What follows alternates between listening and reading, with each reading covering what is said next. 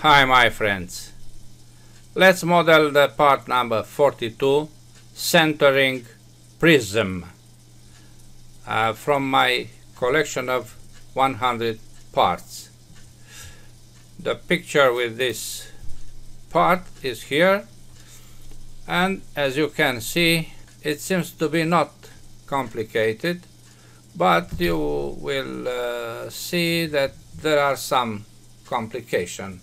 This is why it is the number 42 and not 10, say. The drawing is this, and we have to respect this definition for the faces of the sloped lines or faces here, and also on this face, which is this one, to have a proper approach for obtaining this all features. Let's start.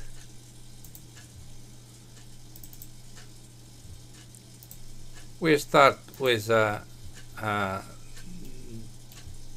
draw with this base of 56 and this height of 54. Now we have some dimensions, real dimensions, and we can appreciate how to continue and close. Okay, this point, midpoint, is here.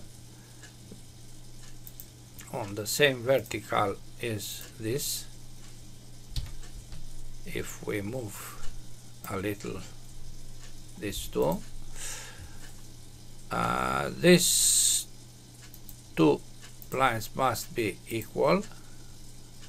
These lines also must be equal. The angle is 90. Okay, now dimensions 56 and 54 I already placed. 40 is the distance here, 8 the channel, and 32 the height. So we place here 40, 8 is here, and from the face to the center point is 32. Fully constrained. Finish sketch, F6, extrude. Extrusion will be symmetrical, and the thickness is 6.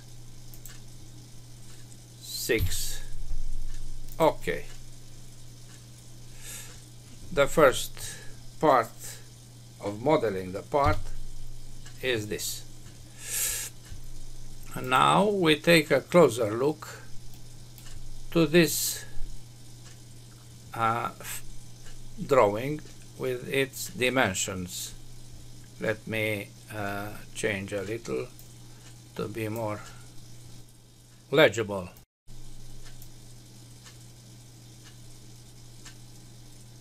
Yes, now I like it. You see 3 millimeters here and 2 millimeters is the small face here, 2 millimeters, and they are the same, or you see here, yes, best. This width is the same with this width. So we consider this is 2 millimeters because we have this very dimension in the drawing. Yes, so we can consider here 2 millimeters as a dimension. Okay, let's create this extrusion of the faces. Yes, this with cut, of course. On this face we'll create a sketch. On this face we create a sketch.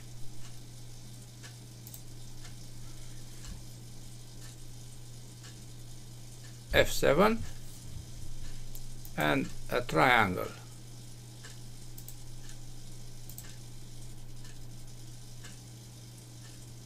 In a corner with all its sides. This is 3 millimeters, and now we project both axes, X and Z. This is horizontal, but we don't need it now. We project Z axis and X axis. Where is X? Oh,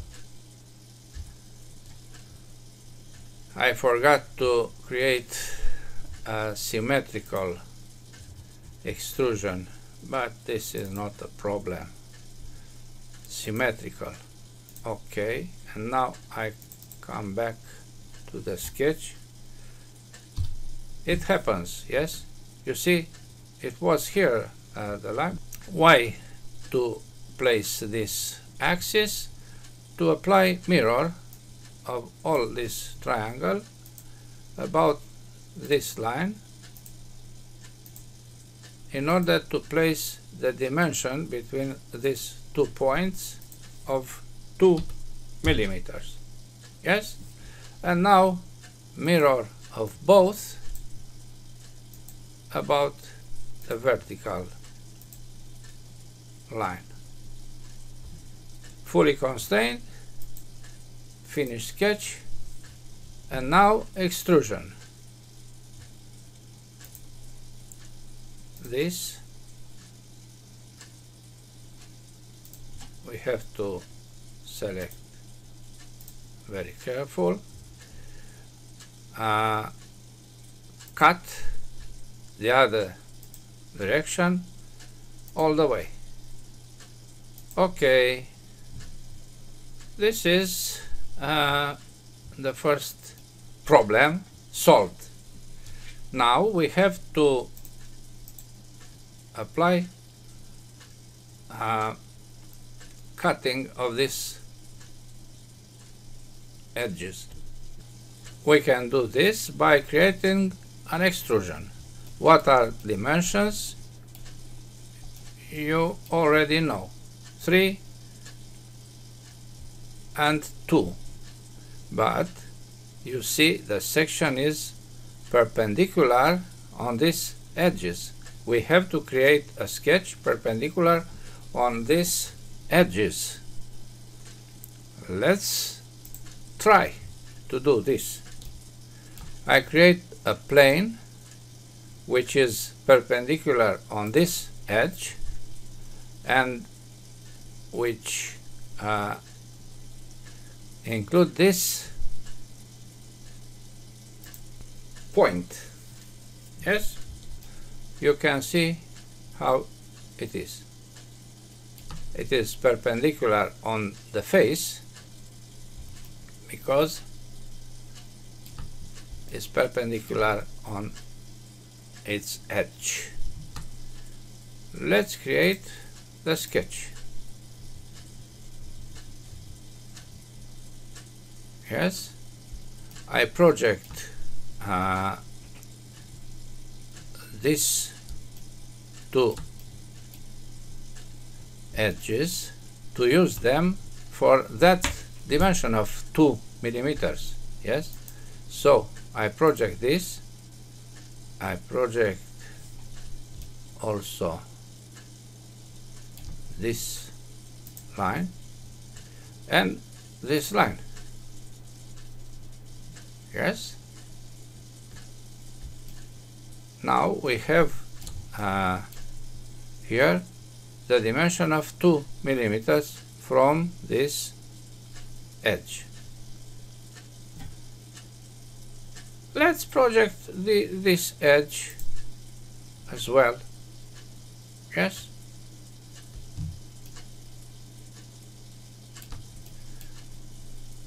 Okay. And now let me show something. I select this, which has which is the look up, and I select this. Yes, this is for selecting a face in order to view that face in its real dimension. Now I draw a triangle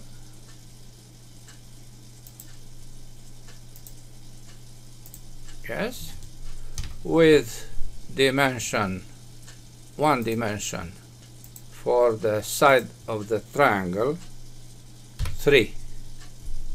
We know this dimension. And we project axis Y in order to mirror this triangle about that projected axis. Finish sketch, extrude. What to extrude? This triangle and this triangle, cut 2, and now it's very interesting, to this plane, which will be not disturbed. Yes, this cut will not disturb the plane. Okay, very nice, very interesting. This plane is not useful anymore, and mirror is to be applied of the last feature about this plane. Okay, F6. Good. Now we take a look here where we have cylinder with a diameter of 12, a height 32, just like this. Okay, the face is this, the circle F7 is 12,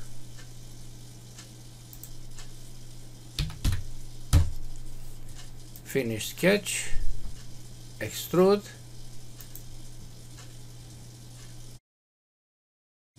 join to this. Okay, you see, I take advantage of the moment and I apply 2 millimeters, the default value, for all these 4 edges. Okay, you see, 2 millimeters at every edge, this radius. Now we have to create these cuts and a hole. The cuts are dimensioned here. A rectangle of 24 by 4 with a distance of 14 and 2 slots, symmetrical at 42, 23, radius 3 and distance 8. Let's create these cuts. We create a sketch in the same XY plane, F7, and now a rectangle of 24 by 4 with the midpoint on the same vertical with the center point, and placed at 14. Now a slot center to center. From here 23, diameter of 3 multiplied by 2, because we have a radius, not a diameter, and a distance of 8 from this center to this center, 8. Now I project the axis Y and I apply mirror for this slot about this line in order to place the distance between axes of 42. Finish sketch, extrude. What we extrude? 1, 2, 3. That line splits the areas. Cut, symmetrical, all. Okay. Okay. And now the hole. The hole of 6. Hole, this face, this concentricity, and 6 is already placed here. F6. Material. Material is a steel, say stainless steel, not semi-polished but still polished all over.